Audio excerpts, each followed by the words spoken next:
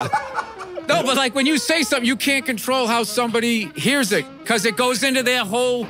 I always say it's like drugs that have been stepped on, you know, it gets cut with their whole childhood, all of their experience. Like when I used to first doing the bits when I first met my wife, and it was just classic fish out of water, right? Going up to Harlem to meet her, and as the numbers got higher and then you got into triple digits, the old school New York, it just, there was no more me. And I was just like, yeah, it was fucking crazy. So the whole joke was just me being scared and describing the neighborhood in my experience. And I remember I was in Florida and how the white guy heard it. He came up to me, he's like, man, I like you. You ain't afraid of black pussy.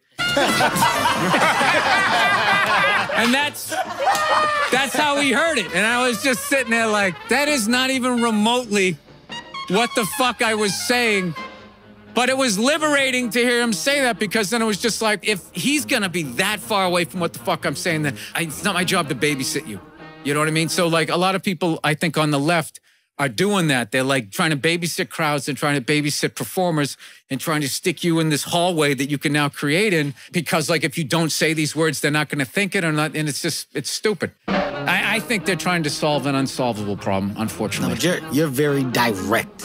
Bill's shit is, his point of view is not only strong, but it's you.